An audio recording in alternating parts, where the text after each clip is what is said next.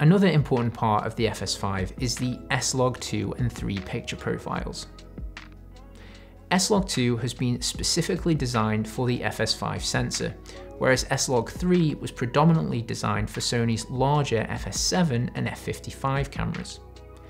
Because of this, we recommend you use the S-Log 2 variant. S-Log 2 can be set via the Picture Profile button and will be available from default in Picture Profile 7. However, you can set this to any profile of your choosing. When capturing S-Log, your native ISO will be 2000, and you'll be unable to set a manual white balance. So instead, you'll have 3 preset options to choose from: 3200 Kelvin, which is a warm tungsten temperature, 4300 Kelvin, which is a cool white temperature, and 5500 Kelvin, which is a bluer daylight temperature. Because of this, it's important to choose your lighting peripherals carefully when using S-Log. Log profiles are gamma curves which capture a high dynamic range, around 14 stops in the FS5's case.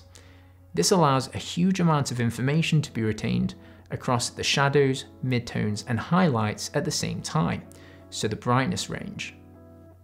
Log, in comparison to other regular profiles, has been engineered to appear flat on most displays, including your camera's LCD screen.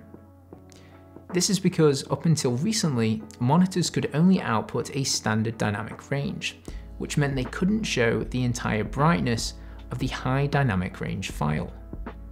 To allow the additional detail to be viewable by camera operators, log curves squeezed the HDR information closer together, so it can fit into the standard output. This alteration to the curve produces the flat and desaturated image that log is known for. So why is dynamic range important? Well, dynamic range is one of the defining characteristics in making an image appear more cinematic, but it also provides a lot more flexibility for image manipulation during post-production. However, this improved flexibility brings with it more complex workflows. Log profiles tend to be more difficult to focus, expose, and color correct, as they lack contrast and saturation, and also more prone to becoming grainy and noisy in the shadows if the image is incorrectly exposed. Whenever possible, avoid using log profiles in low light, as most night scenes are only using around 5 to 10 stops of dynamic range, and generally rely on the darker stops of light below middle grey.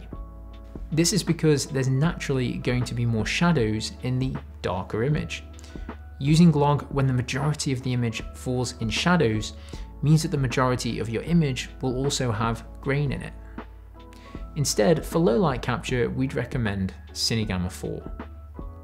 Now, all manufacturers design their log profiles slightly differently, but they all follow a similar trend. They're generally flatter than a regular profile, retain a lot of their usable dynamic range above the middle grey exposure point, and hide the majority of their noise and grain within the shadow regions. Because of this, log profiles love light, and perform at their most optimal when the sensor is slightly overexposed past the manufacturer's recommended settings. Now, let me be clear, overexposure doesn't mean clipping areas of the frame to the point where you can't see any detail. It simply means letting more light hit the sensor. This is possible because of the additional dynamic range which log possesses. Its curve in the brighter region helps provide a gradual transition between the white point, the highlights, and the eventual clipping point, meaning it's more difficult to clip a log image in comparison to a standard image. Overexposing allows the log image to lift the shadows closer toward the middle grey point. This means noise and grain will be more dissipated, providing an overall cleaner image to start with. In post-production, this overexposed image can then be brought back down to the correct exposure values, and as the shadows become crushed, it will hide any remaining noise which may have still been visible. So what are the appropriate values to expose with S-Log? Well, Sony recommends S-Log 2 should be exposed as follows. Middle grey should sit at 32%, skin tones between 44 to 49%, and the white point at 59%. But remember, to get that optimal image quality with less noise in the shadows, we want to overexpose, and 1 to 2 stops brighter is normally what we'd recommend. When exposing 1 stop brighter, middle grey should sit at around 43%, skin tones between 54 to 61%, and the white point at around 71%. For 2 stops brighter, middle grey would be approximately 55%, skin tones at around 67 to 72%, and the white point at about 83%. To check and reference these values, this is where your grey card, white card, zebras, and the waveform and a false color chart from the Atomos Shinobi or the Odyssey really come into play. In addition, when shooting in S-Log, you'll also have the ability to enable Gamma Assist. This is available via the Display Set window. Gamma Assist places a high contrast saturated Rec. 709 overlay across your LCD screen, mimicking the color space used on standard TVs. Now, this is only an overlay, meaning it won't burn into the image, but it's designed to make log profiles easier to focus with, and to showcase to a client what the final output may look like after color grading has occurred.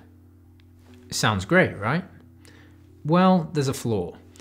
This built-in Gamma Assist was designed to be used when shooting S-Log at Sony's recommended settings, which, as I mentioned earlier, many camera operators will avoid to limit the amount of noise in the shadows. If this Gamma Assist is enabled when we overexpose the S-Log profile, the Rec. 709's Gamma Assist will also be brighter than the manufacturer originally intended.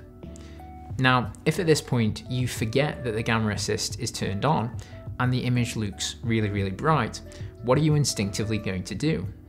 Well, you're going to try and make your image darker by either closing down the aperture or reducing the ISO level or lowering the output of your film lights.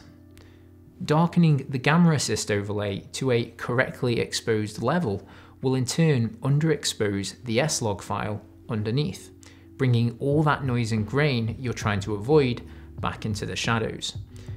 For this reason, unless you're only exposing at Sony's recommended levels, I'd always check that Gamma Assist is turned off.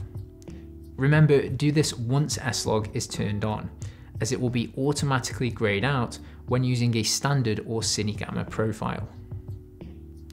Also, be aware that S-Log will require the use of correction LUTs or manual correction to create a normal looking image once in post-production. So take this time management into consideration.